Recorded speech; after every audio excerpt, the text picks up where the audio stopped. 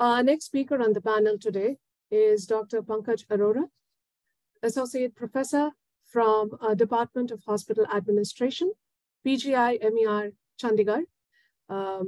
He's a seasoned academician of repute. He has authored more than 35 articles in various peer-reviewed journals, along with authoring over 10 chapters in various books. He's a member of the expert group, National Expert Group on Patient Safety. He's also been a member of the committee that brought about the revised IPHS guidelines in 2022. A very warm welcome, Dr. Arora. We are privileged to have you on our platform today.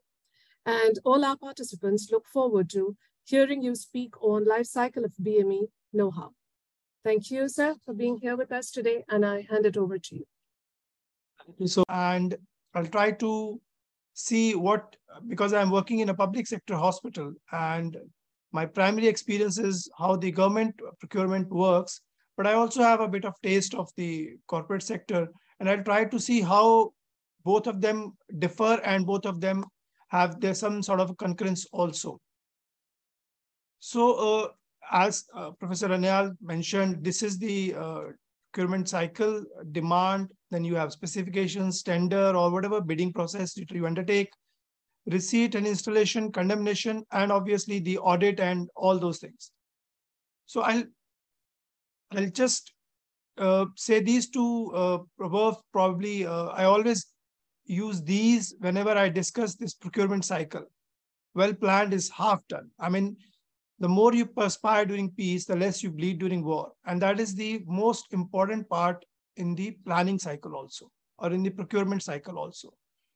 Usually what we have seen is that people do not plan well, and later on they lament that they have got a bad equipment or a bad supply.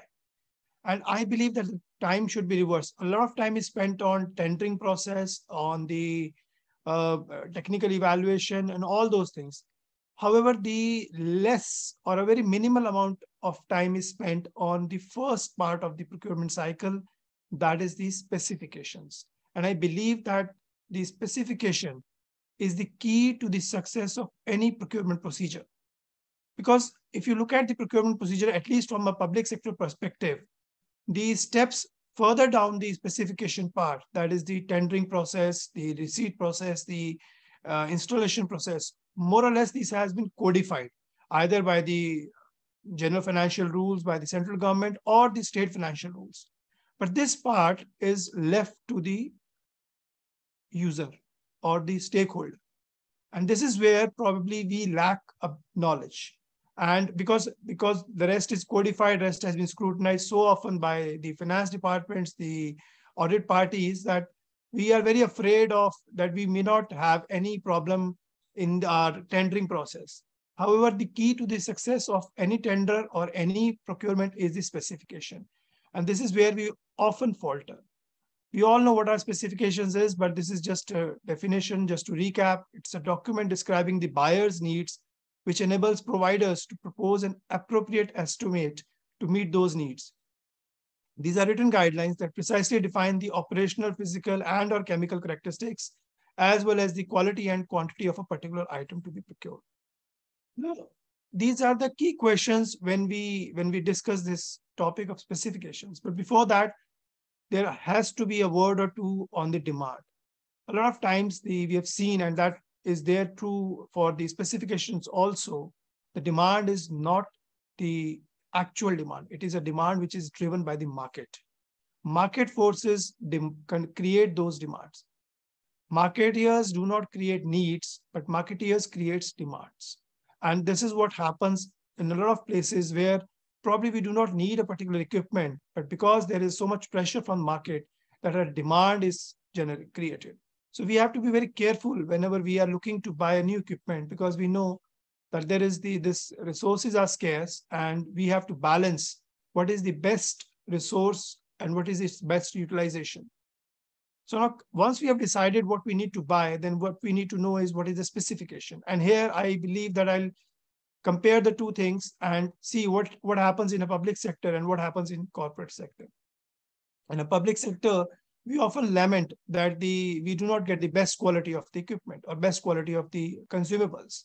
And the reason that probably most of us ascribe to it is because we are forced to buy from the lowest bidder. But I believe that the lowest bidder is not the problem. The problem is that we do not spend time on drafting our specifications. And because we do not draft good specifications, we are not able to get the kind of equipment or the quality of equipment that we want to buy. I mean, for example, I'll just give you two examples. Very commonly it is seen the latest, these two words are inserted in our specifications: latest technology and best quality. I mean, how do you describe something like a latest technology? What you have prescribed today may become obsolete tomorrow. Or what is the best? I mean, best may differ from a place to place. For a small 50-bedded hospital, something else may be required, but for a 5,000-bedded medical university, something else may be the best. So we should avoid these words. And that is where I say the time spent on specifications is most important. Sitting in the public sector, we believe that the corporate sector do not face this problem of L1 or the lowest bidder. But on the contrary, the corporate sector is not out there to splurge money on everything and anything, because they are also concerned about their P&L statements. So I believe that they also scrutinize everything that they're going to purchase, and probably even with a much more glare of all the people, including the finance, that where every penny is going. While that may not be always the case in public sector, where sometimes we do see odd cases where things which are not exactly required are bought. So I think this is a myth that we buy in a public sector inferior quality or not so satisfactory quality of equipments because of the L1 problem. And once we are clear in our mind that it is not the L1 which determines the quality, it is our specifications which determine the quality of the product that we finally buy or achieve or able to buy, then the next question is who and how of specifications. Who should draft the specifications? Usually it is the user who is supposed to draw the specifications, and rightfully so, because I know what do I require. For example, whatever you want to buy for yourself, you know what you require. However, I may not be the most competent person to draft specifications for each and everything. I mean, sharing my own experience, I am looking after the central stores of my institute for almost past 10 years. And the kind of inventory that an hospital maintains, I mean, the variety that hospital maintains, I cannot single-handedly decide the specifications of every single item that we purchase. And so is the case with any other human being tasked to frame the specifications. For a complicated biomedical equipment, I would like to have the help of a biomedical engineer, the IT guy, my colleagues in other places, and so forth. I mean, even the engineers where this equipment is going to be installed, what is kind of electrical supply that is required. For all these things, I may be requiring help from many other people. So I should not hesitate to take the help from wherever it is available, so that I'm able to draw these specifications for the kind of equipment that I aspire to buy. And in this league only, I would also include the vendors. I mean, contact with vendors is not a bad thing per se. It is not a question of to be or not to be. It is a question of our intent. And how do I draft the specifications without the help of the vendors, without the help of manufacturers who may be able to tell me what is the use of particular specification or use of particular item in a whole complicated biomedical equipment, whether this is the requirement that I need to have, or this is the thing that will be beneficial to me in my setting. And they are also involved in a lot of research and development. And for that research and development, they require our feedback, the user's feedback. Unless and until I'm able to tell them that what is exactly my requirement, what was the problem with the previous thing that I was using, or what was the advantages that the previous thing I was using, how would the company or how would the manufacturer know what exactly I'm trying to ask for? I mean, I just cannot expect that whatever I think in my mind will be available in the market. And for the technology that is rapidly changing, and each manufacturer is trying to outdo each other, needs feedback from us. Unless and until we provide feedback, they will not be able to serve us. And that is where we need to be in contact with the manufacturers. They are not isolated. They're also part of the same ecosystem in which we are working. And that is where their help is required. However, we must guard against the market-driven specifications that I said previously, the market-driven demand, and so is the market-driven specifications.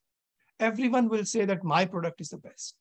These are the advantages of my product over XYZ products available in the market. But do I require those advantages? Actually, do all those advantages even exist? Or are they only superficial just to attract my attention? I'll give you a small example. We all use smartphones now. 95% of the people do not use 95% of the features of a smartphone, right? Yet, how the smartphones are advertised in the media nowadays, it is based on two things: sound quality and camera quality. But what was the original purpose of a phone? It was to communicate with each other. And but what is the marketing force behind it? The camera quality and the sound quality. I mean, see, what is my requirement and what is being sold to me based on what premises. So this is also applicable to our purchases when we are trying to buy biomedical equipments. I mean, when we talk about resources, is 64 slice CT inferior to 128 slice CT? And if so, what? In which respect? And 128 slice CT, is it inferior to 256 slice CT? If so, in what respect? And do I gain any competitive advantage or any advantage if I switch to from 64 slice to 128 or from 128 to 256? Or is this some kind of a race where everybody is trying to acquire the latest technology? As I said, there is nothing like latest. It all depends on what is my requirement. For somebody sitting in a psychiatry office, he does not require probably 256 slice CT. He only wants to distinguish whether there is an SOL or a space occupying lesion which is causing the symptoms, or is it a pure psychiatric problem? For that, probably 16 slice CT would be good enough. But if I go on and tell the psychiatrist the advantage of 256 slice CT, I don't think it's of any use to that fellow. But because it is market driven, they may be forced to buy these kind of equipments. So what exactly need to be understood is that we have to create specifications, take help from everyone, including the manufacturer, but we have to be guarded against the market-driven specifications. And there, the next question comes, at least in the public sector, that common thing that is the refrain that we should draft specifications which are generic in nature. And by generic, I mean that that invites more and more competition, that invites fair pricing, because the competition will drive down the cost. And that is the key to your specifications, that the specifications should be good enough to meet your requirements, but they should not be specific to one particular manufacturer. And once you have drafted generic specifications inviting good competition, you can expect to drive down the price. You can expect to get a better deal. But we face a lot of problems, especially when we are trying to buy equipments for surgeons and for cardiologists and all those people.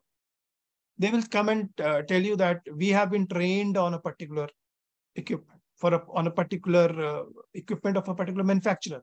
I don't want to name those manufacturers and those equipments to drive any or to convey any misconceptions.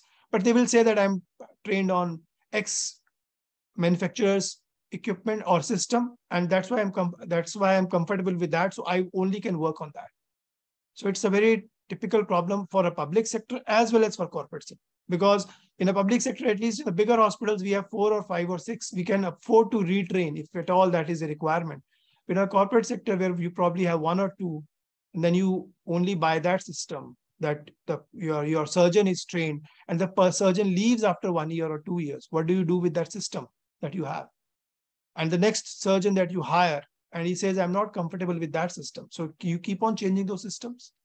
So this opens up these questions where the way these things are done, so that we become dependent on the equipment by brands. It's not necessarily a bad thing also for certain things, because Whenever I spoke to surgeons, they would say, I would not like to experiment on my patients. So there you have to keep a balance, whether the particular requirement is a genuine requirement or again, it has some interests which are not completely in the sync with the interest of the organizations. So these are the key questions that we need to answer when we are drafting our specifications. And that is how we will probably avoid certain pitfalls. All this may sound a bit idealistic, that how can we do this? And it is very difficult to follow all these things. But I can tell you that this is the specification writing process. I'll skip this. This is there in the presentation. You can share with the participants. But this is where I want to bring your attention to. 2 years back, I was trying to buy a car for myself. Now, imagine the kind of research that I did when I was trying to buy a car, and the kind of research that we do when I'm trying to buy an equipment for my organization. See the quality of research and the kind of money that is involved. So when I look at the specifications for a car that I wanted to buy, a subcompact SUV, see the kind of specifications that are there for a particular car. And I looked at each specification, dimensions, capacity, brakes, safety, braking, traction, lock and security, telematics, seat, storage, exterior, everything before I decided to buy a particular vehicle. Do I pay that much attention when I'm trying to buy an equipment for my organization? There is a very huge list of specifications that are drafted, but do I understand the meaning of each and every word that is written? It's more like that insurance policy where a lot of things are written in very small letters and we do not even understand. So same is the case here. Now that we have spent so much time on the specifications, the key message about specifications is specify what you need, not how to get what you need. Look to increase competition, not to reduce it. Be as flexible as possible without compromising the objective, and be clear. Unless until I am clear in my mind, I cannot convey the same clarity to the vendors or to the prospective vendors. So once we have decided what we are going to purchase, once we have decided specifications, then the next process is the purchase process. The purchase process, be it any sector, be it the public sector, corporate sector, or even for your homes also. The key three principles is the competition, transparency, and economical. What I'm trying to do here is to invite competition. The more the competition, the better the price the organization will get. It should be transparent. There should be no iota of doubt on the process, because these processes, especially of purchasing the equipment, takes a long time. And if questions are raised, and we all see newspapers where questions are raised, why this equipment was purchased, were there some ulterior motives? All these things have to be taken care of. The process should be transparent so that nobody can raise a finger of doubt on the process itself. And the process needs to be economical. I mentioned the example of the various versions of CT scan. I need to understand what is the most economical thing that I can buy for my organization. And that will include all those analyses like break-even analysis or cost-effective analysis, cost-benefit analysis. The organization has to decide what it's going to do and what is the best price for it. Now, coming to the price, coming to the cost, please remember that the cost is not a cross-sectional cost. It's a longitudinal cost that we are looking at. And while onto the process of purchase itself, in a government sector, we purchase it in a two-bid system where technical evaluation is done separately and financial evaluation is done separately. But while doing the financial evaluation, please look at it, whether it's a cross-sectional cost that we are considering or it's a longitudinal cost we are considering. The cross-sectional cost, by cross-sectional cost, I mean, what is the cost that has been quoted by the vendor? So the vendor may quote you X amount of money. And the next vendor will cost you X plus 1, the third one will be X plus 2. But I have to decide what is the most economical for the whole purchase that I'm making. And it involves the longitudinal cost. And by longitudinal cost, I mean the cost of running the equipment. And that includes your cost of consumables. That includes the cost of electricity. That includes the cost of human resources. That includes the cost of space. That includes the cost of installation. Everything should be factored in. Cost of CMC or AMC, cost of spares, everything should be factored in while deciding the final cost of equipment. I mean, a lot of manufacturers try to enter into the organization through a surrogate method. They will offer you a free equipment, or sometimes they will come through some NGO saying we want to donate a particular equipment to you. We are very happy that somebody is donating an equipment to us, and it's free of cost. But nothing is free in this world. There are no free lunches. The systems are closed. So the consumables you have to buy from that particular organization. Now you have an equipment, and the vendor can then quote whatever consumables, the price of consumables that the vendor wants to put. And then when you finally analyze it after 2 years or 3 years, it is a more costly equipment than the equipment that you could have bought along with all the prices for the consumables and everything. Nowadays, with the very equipments which consume a lot of electricity, which require heating and ventilation requirements, which require maybe your RO water, you have to factor in that cost also. And nowadays, when we are now moving ahead, then we need to probably also consider sometimes in future the carbon credits and the environment sustainability also. However, the whole moot point is that please do not look at the cross-sectional cost, but look at the whole cost in a longitudinal fashion. And then we will come to know what is the actual life cycle cost of a particular equipment. And that should drive our decision, not the small incentives that, okay, you buy and you will get another computer printer, or you can give it to you as a free upgrade or whatever, because these are usually the closed systems.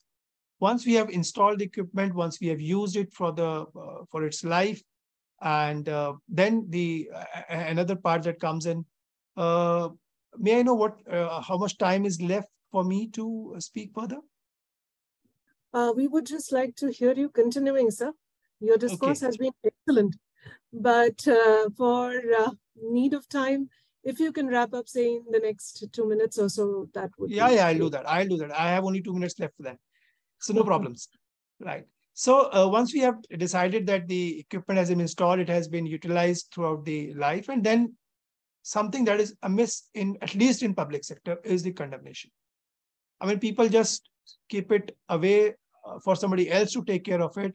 And if I can tell you, the last major nuclear accident that India faced was a Mayapuri radioactive accident. And it happened because somebody bought radioactive material in 80s, forgot about it, was sold to a scrap dealer in 2009 or so. He broke open, he exposed to radioactive illness or radioactive radiations, and the person died. That is why this is a process which is usually amiss. A lot of space is occupied, and we all crib about that we do not have enough space to expand. In government sector, this is driven by the GFR. Again, the conditions are very clear. These are the conditions in which when you can condemn, there is a set procedure for it. Nowadays, there is a policy of buyback installed in a lot of purchases, corporate, public sector, everywhere. So I think we need to also look at it, because this is also a part of the whole purchase cycle. And probably this is the first part, because once you free out the space, only then you can actually buy out a new equipment. Otherwise, you will always run out of space, and that is common. And in current situation, when we are at least in bigger cities, we are short of space. I think frequent condemnation is very important. And these are the methods of disposal of the material. With this, I thank the audience for a patient listening, and I'm open to any question, or we can discuss it later on. Thank you so much.